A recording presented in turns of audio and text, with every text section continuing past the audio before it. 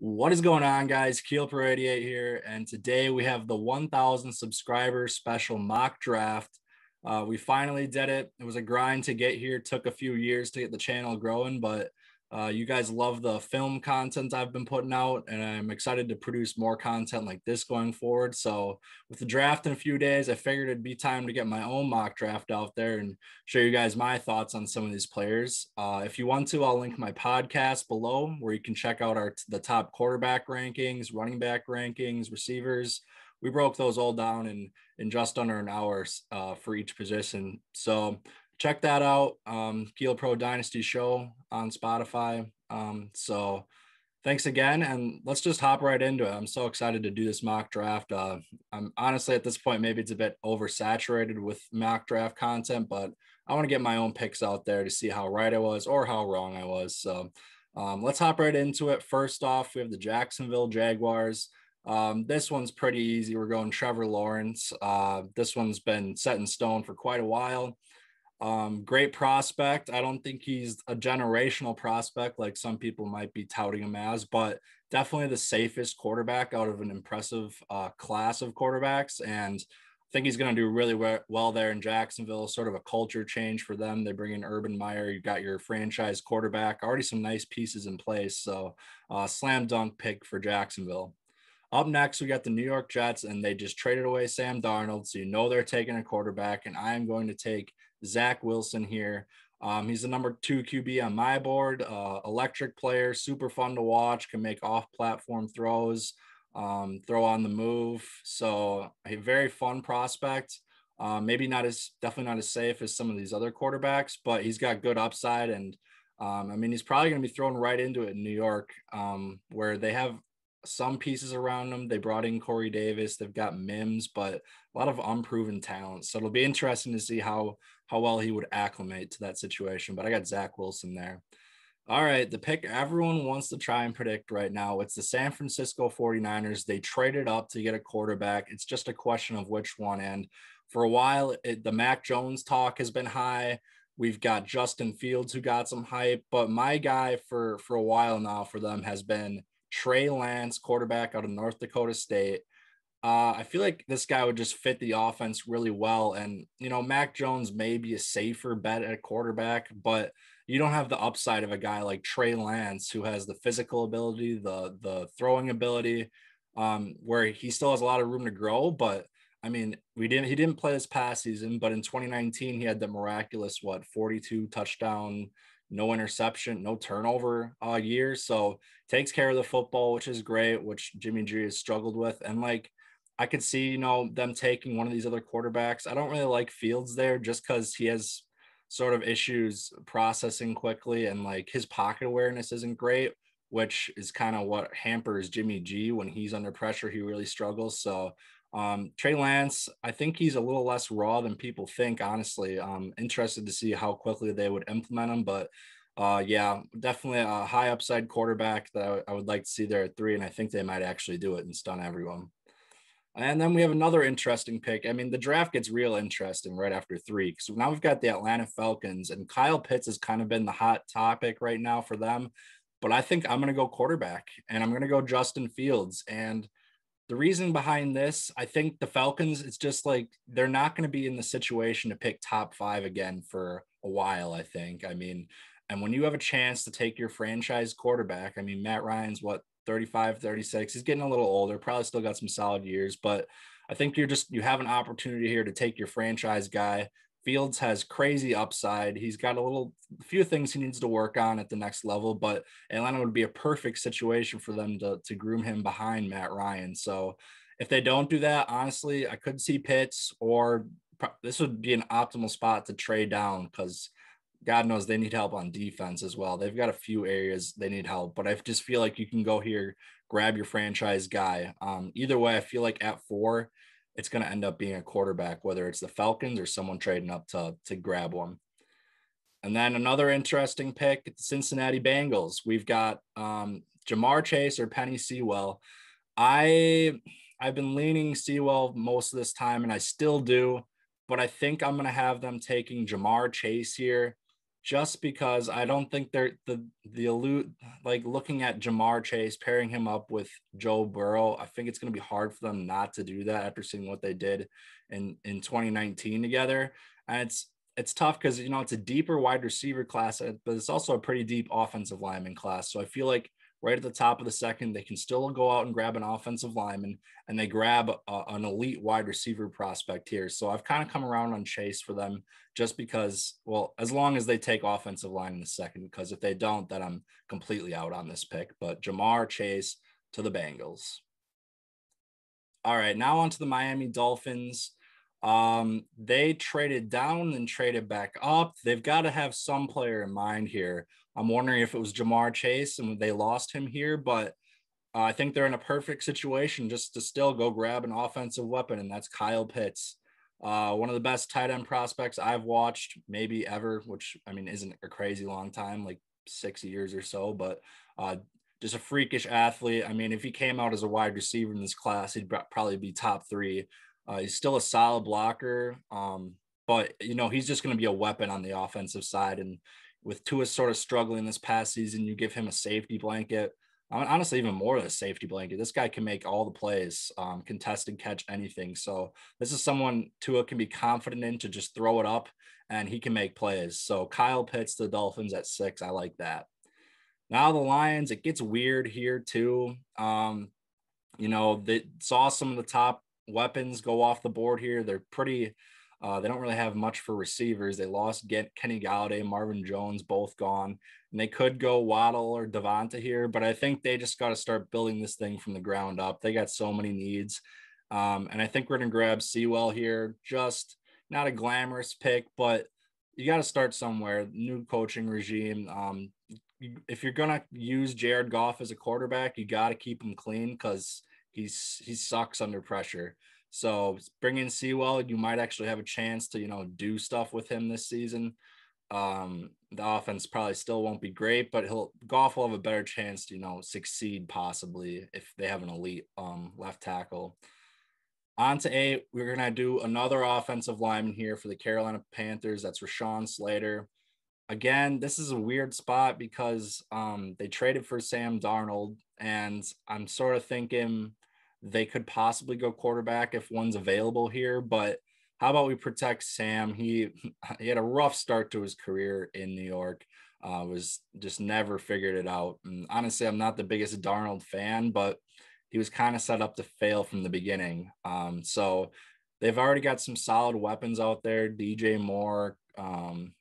Actually, they lost Curtis Samuel. They brought in David Moore. So maybe they could use a few more for him, but I feel like you want to protect your new quarterback, Sam Darnold, and give him a chance to succeed. So we're going with Rashawn Slater to the Panthers. Broncos at 9, and I'm going to take Micah Parsons. Maybe not a huge need for them. I mean, AJ Johnson has been solid for them, but like not glamorous. I think this is just a player you can plug in on defense, and he's a difference maker, sort of like guys in the past like Devin White and Roquan Smith, where they're playmakers. And Micah Parsons, they played him off the edge a little bit too as well. He's just a versatile player, and might need a little work at the next level, but he'll be in a good spot to maybe not get thrown right into it. But I like Micah Parsons in Denver. Up next, we got the Dallas Cowboys, and for me, it comes down to which cornerback they like or Jerry likes.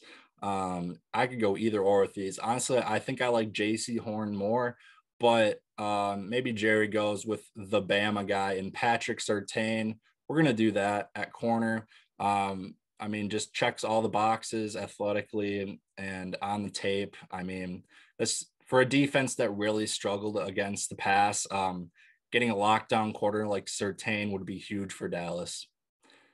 New York Giants are up next, and this one I feel like is going to be a bit of I don't know if it's a reach technically. This is going to be one of my surprise picks to the draft here, but I'm doing Jaelan Phillips, edge rusher out of Miami.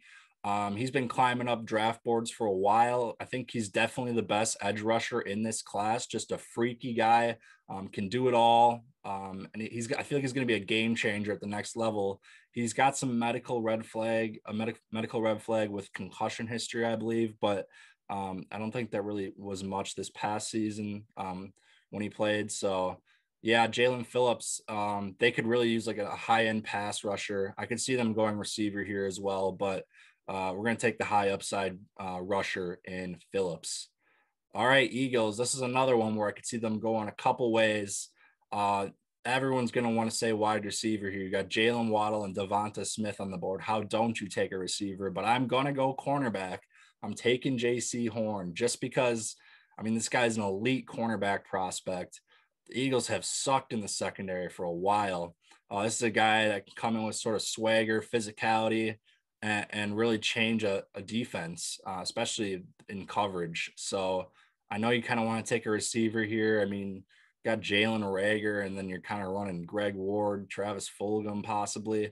But the wide receiver class, like I mentioned earlier, is deeper. So I think you could still grab a solid receiver in the second and get an elite cornerback prospect in Jaycee Horn. So I like this pick for Philadelphia. Chargers up next. We're going to protect Justin Herbert and take Christian Darrisaw. I mean, feels like kind of a chalk pick. I've been seeing a lot.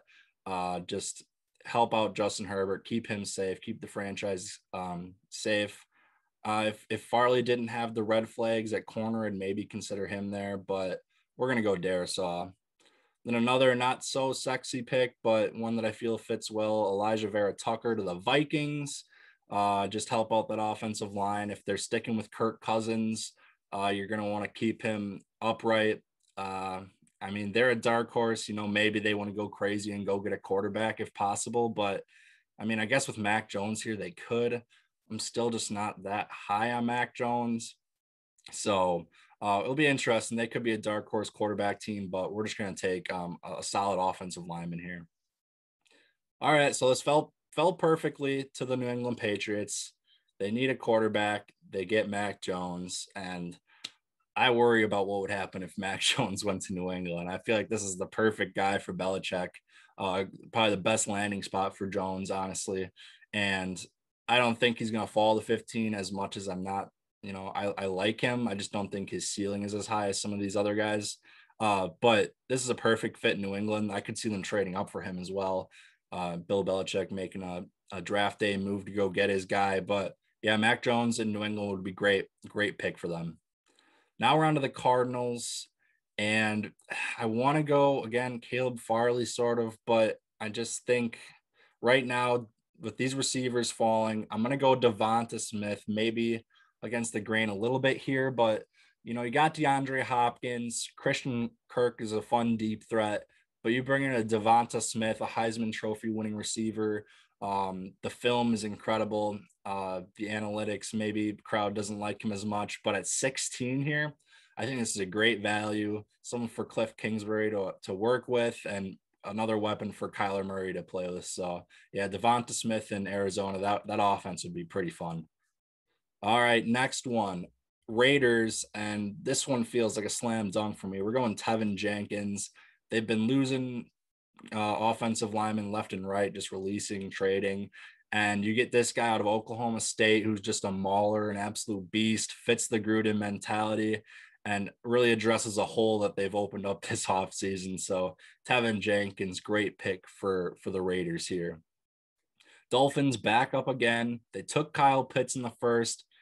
And gosh darn it, we're gonna give Tua all the weapons. We're grabbing Jalen Waddle. He's still here at 18, which is crazy.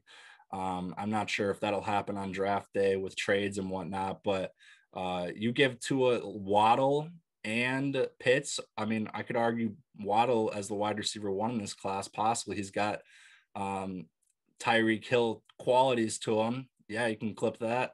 Little clickbait, but yeah, I think you give Tua, you know, all these weapons, give him a chance to succeed. We see other teams do it with these young quarterbacks. You got to put them in a spot where they can be successful, and no excuses if he can't be successful with those two plus, you know, Devontae Parker out there, then you might be in trouble. Washington football team at 19. I am gonna take JOK out of Notre Dame. They've sort of been lacking that mainstay at linebacker for a while. Not really. I'm trying to think of who the last notable linebacker was. These past few years, it's been solid production. You got like Cole Holcomb and whatnot, but we're not haven't had that guy. And I think JOK, a versatile player, played defensive back as well.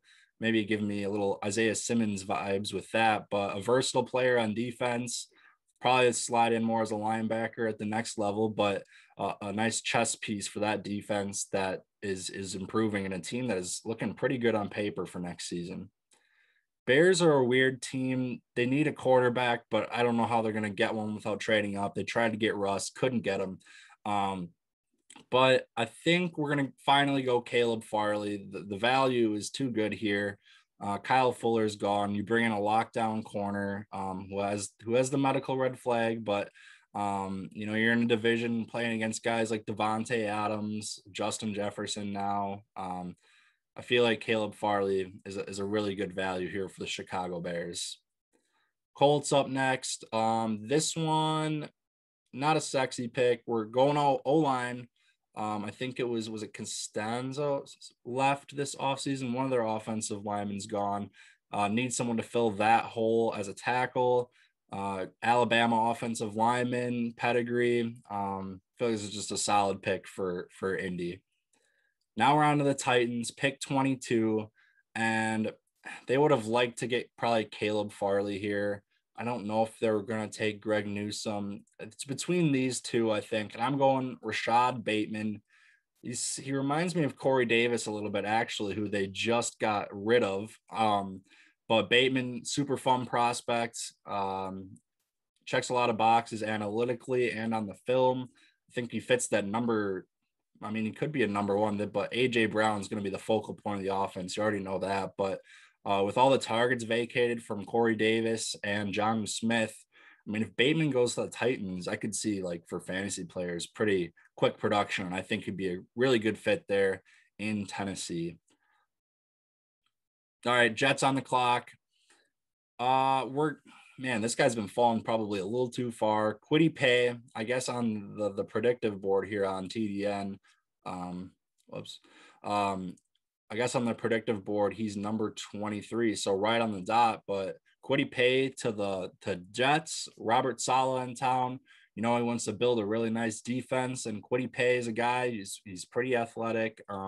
Maybe didn't test as well as we thought, but just a great all-around defensive lineman. Maybe isn't the most flashy, but a guy that's really going to help out the Jets defense. And I like where their defense is going. And then just got to hope. We took Zach Wilson earlier, so you just got to hope that he hits. All right, here's the pick that we've been seeing a lot. Steelers, we're going Najee Harris. For a while, I still don't know if they're going to do it. It's been all the talk. Honestly, this is like the perfect fit for a Najee. Just a rough runner, big dude, but can really do it all. He's my RB1 in this class, and is great as a receiver as well. So if they're either going to do this or go offensive lineman most likely. So there's a drop off these running backs after like the top three. So let's just go grab the stud and grab an offensive lineman in the second. So Najee on the Steelers would be pretty fun. Jaguars up next. I think we're going to go Trevon Moehrig.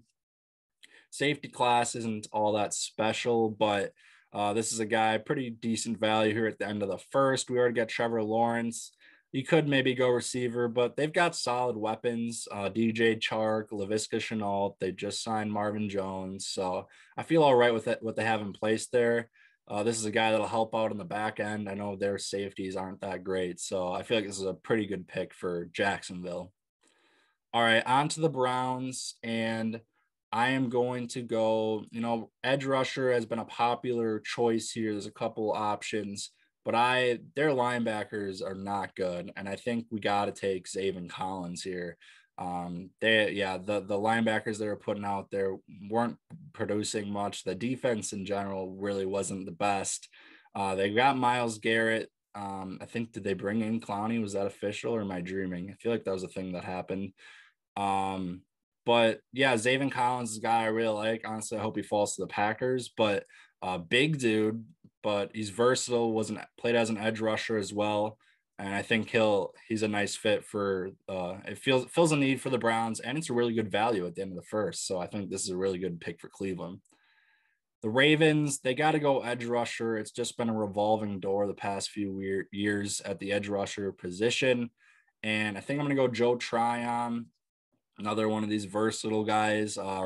Yeah, they really just need help here. And I feel like he's probably the best available. Well, there's maybe one guy they could go to, but I feel like they want this guy, Jason. He's more of a project than Joe Tryon is. So we get Tryon in there as more of an instant impact edge rusher for Baltimore. 28, we got the Saints, and cornerback is their biggest need. And I think we're going to take Greg Newsome out of Northwestern. He's had some injury issues, but otherwise he's looked really good. Put him out there next to Marshawn Lattimore. That's real nice. They could maybe go receiver, but again, deeper receiver class, maybe they grab it later, but I wouldn't be shocked with a receiver here. But Greg Newsome feels like a good value here at 28 for the Saints. Now it's time for my Green Bay Packers. And, I had a plan laid out here for this draft, but now when I look at the board, I almost feel differently.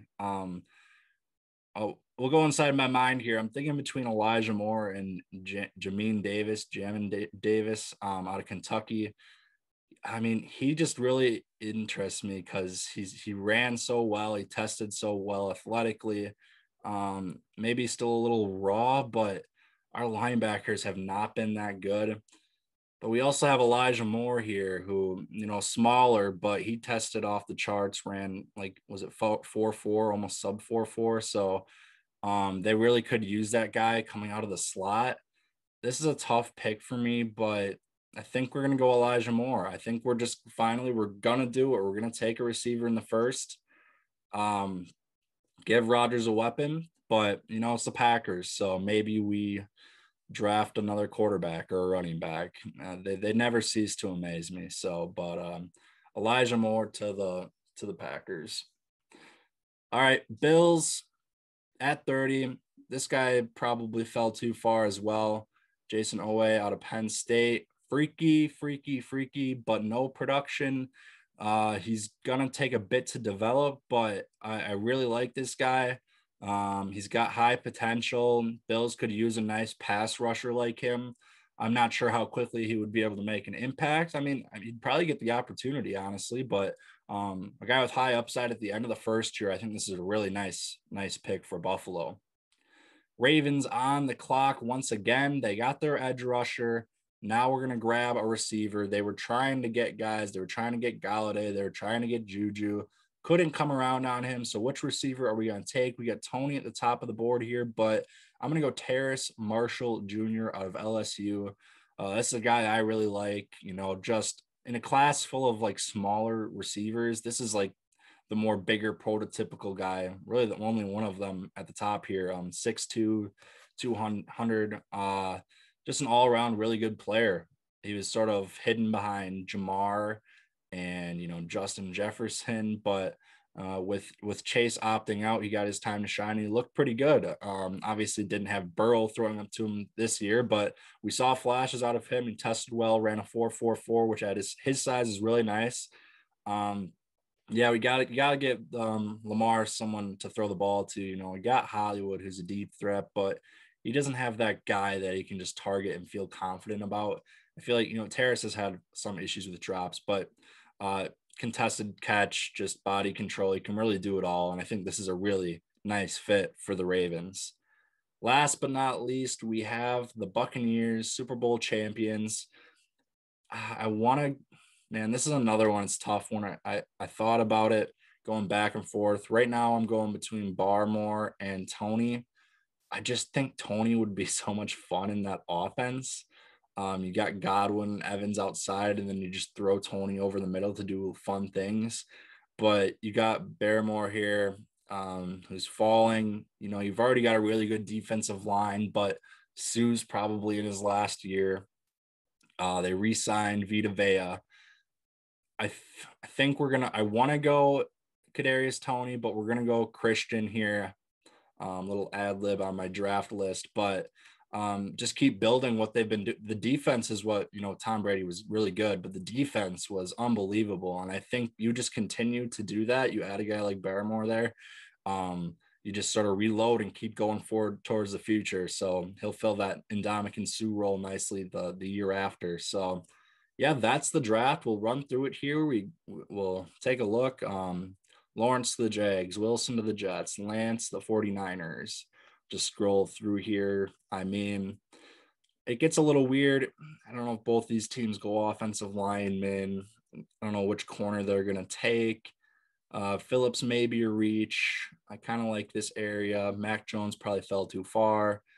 I'm already nitpicking my own draft. The receivers at 16 and 18, maybe a little bit. But after that, I feel like this is all pretty good values, pretty good spots for these guys. But all the way through, and the Packers get a receiver. So yeah, I hope you guys like that.